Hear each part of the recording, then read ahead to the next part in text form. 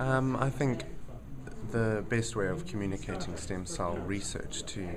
the public, or how I would like to receive it, is a lot more through the news, but high profile reports, let's say with nature representatives, new scientist representatives, people, the funding bodies, the MRC, that they're the ones that have the eligibility, rather than just being so seclusive and exclusive, sorry, to journals, but maybe through TV programs, through newspapers, which are the Times, or ones which are a little bit higher ranked, but easier access rather than just exclusive.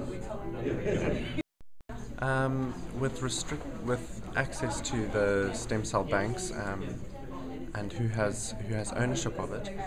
I think it should be a mixture of both government and industry, because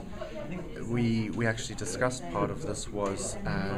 industry would help to develop, put the money into it, and then government would be able to present that to the general public in a cheaper way, a more accessible way. They have a lot more of the general public in point of view, but the industry are a little bit more exclusive with regards to their costing and stuff like that. So I think it should be a mixture of both, really. I think stem cell research should be communicated to the public along loads of different channels, because everyone has a slightly different knowledge of what stem cells are about and how much research is going on. So I think newspapers do have a role, but also slightly more scientific journals and more spoken presentations, because some people find that easier to engage with.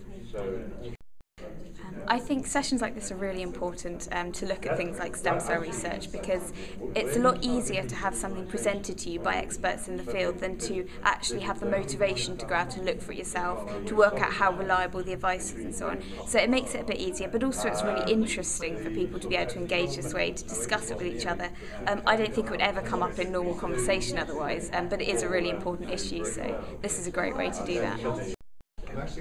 Hi, so I'm Phil Newsom. I'm a clinician who has an interest in research in liver disease. So today's session was all about trying to find out what the public understand about stem cells, both in terms of how effective stem cells are, and also what the limitations are, what the safety issues are with the use of stem cells, and also really trying to get a feel for how they believe the information that's transmitted, whether it be radio, TV, with respect to stem cells, and do they believe certain media outlets more than others, and what's their general perception about stem cell usage. There was also a lot of discussion about what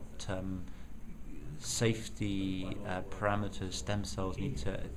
meet before they can be used in clinical practice, and it's very interesting to hear different perspectives on that. I think overall I was very impressed in the